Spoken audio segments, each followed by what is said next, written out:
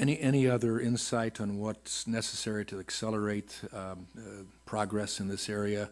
I'm thinking of DTE, Fermi 2 now having a major shutdown coming. That'll be extensive in the number of days, weeks that it will be out. How do we accelerate the progress on these fuels?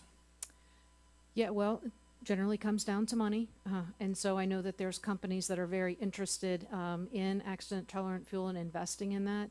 But that's an area that we look to for additional investment. On that notion, Congressman, that's another area where high-assay, low-enriched uranium is going to be important.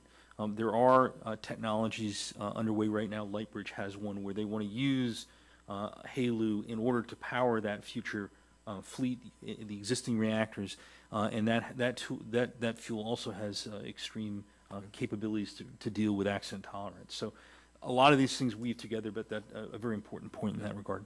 Thank you.